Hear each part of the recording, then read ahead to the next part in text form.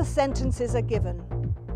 Mosby and his sister to London straight, where they in Smithfield must be executed. Mistress Arden unto Canterbury, where her sentence is she must be burnt. Michael in Faversham must suffer death, Green to hang at Ospringe in Kent.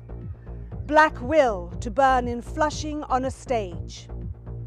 It was thus reported that Shakebag took sanctuary, but was murdered as she passed to Greenwich. But this, above the rest, is to be noted. Arden lay murdered in this plot of ground which he by force and violence held from Reed, and in the grass his body's print was seen 4 weeks and more after the deed was done.